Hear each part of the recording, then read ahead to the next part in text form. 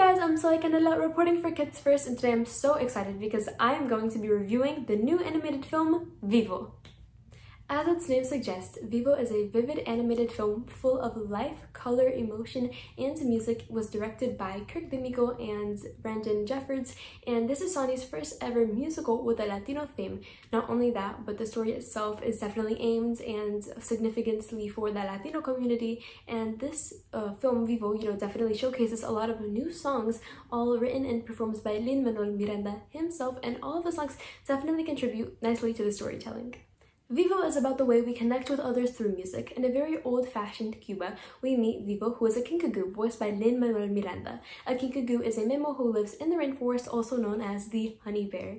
Vivo and his best friend Andrés love making music and performing together. One day, Andrés receives an invitation from a very famous singer and one of his old friends, Marta Sandoval, who is voiced by Gloria Estefan, and the invitation is basically to go to Miami to see her farewell show and perform with her. Now, this is Vivo's job to deliver a very important message and to reconnect to their friendship.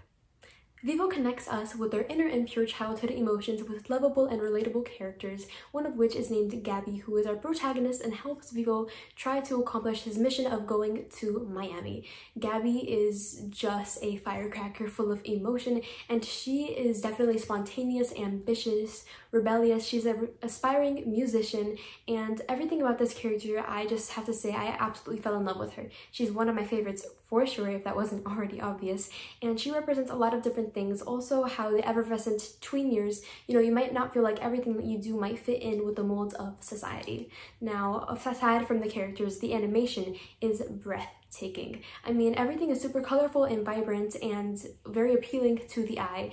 And I have never been to Cuba, but I could definitely see the attention to detail in the landscaping and architecture of the old-fashioned, Cuba scenes. Not to mention also, the film has a lot to do with nature, and you could see Vivo and Gabby traveling through the Everglades, and they've definitely encountered wildlife at its fullest. Vivo demonstrates how we can continue with our old traditions of everyday life, as well as experiencing life, living it to the fullest, and respecting boundaries. Another huge success that this film had was the fact that it is appealing to multi-generational people. Like, for example, for youngsters, it is very easy for them to connect, and as well with older members of the family, making this a great watching experience for the entire family and leaves everyone very inclined and connected. Vivo also shows us with the power of music we can achieve our goals, and overall it's just a beautiful film to watch and a great experience. I would totally recommend it. All of that being said, I would give Vivo a 5 out of 5 stars, and I would recommend it for all ages. I mean, what is there not to love about this spectacular film? Make sure to check out Vivo in theaters and on Netflix on August 6th, 2021. I'll see you in the next review. Thank you all so much for watching. If you liked it, please give this video a thumbs up. Check out some of our other Kids First reviewers and reporters on this channel. Bye now!